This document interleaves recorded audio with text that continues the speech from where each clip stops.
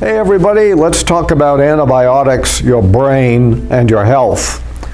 For decades, I've been telling people about the dangers of prescription drugs. Drugs are toxic chemicals. They're designed to poison some aspect of the body's functions to suppress symptoms.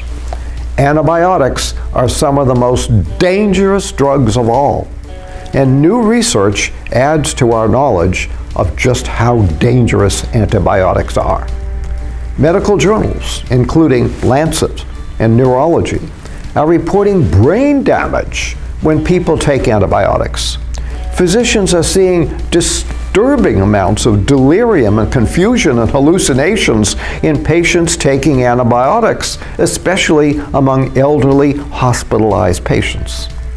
Lancet reported that delirium affects as much as 50% of elderly people in hospitals and as many as 82% of intensive care patients.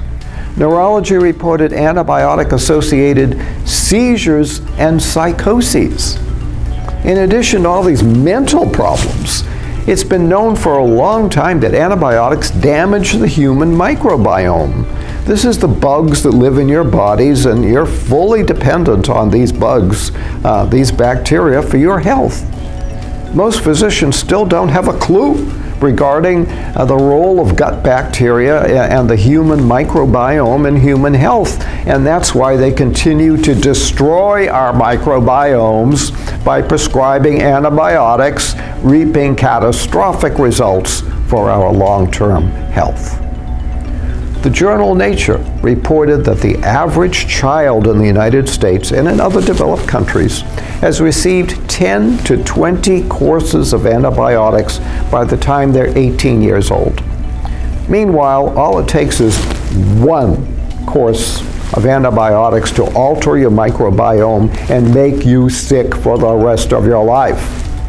Increasing evidence indicates that antibiotics are fueling a dramatic increase in chronic diseases such as allergies and asthma, inflammatory bowel disease, obesity, and type 1 diabetes.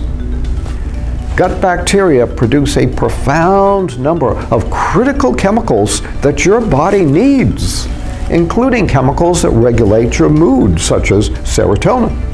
This is why antibiotic-altered microbiomes are now causing high levels of anxiety and depression. Antibiotics also make malnutrition worse, as well as making us fat. Babies given antibiotics within 6 months of birth are more likely to be overweight as they grow older. Shockingly, you don't even have to take antibiotics to get some of this damage. Antibiotics are used in meat and dairy and egg production, and the amount used keeps going up and up and up. When we consume these products, we get the antibiotics. This is one reason why you need to purchase organically produced foods. And the damage goes on. The use of antibiotics in livestock production has produced superbugs that can create life-threatening infections in you that antibiotics can't cure. Fortunately, nobody needs antibiotics. There are many safe and effective ways to cure infections. Best of all is to prevent infections. Adequate amounts of vitamin C daily go a long way toward making you infection resistant. I take 16 grams per day with fabulous results. In addition, vitamins A, B6, D, and E are also very supportive of immunity. As always, the quality of what you're taking is critical.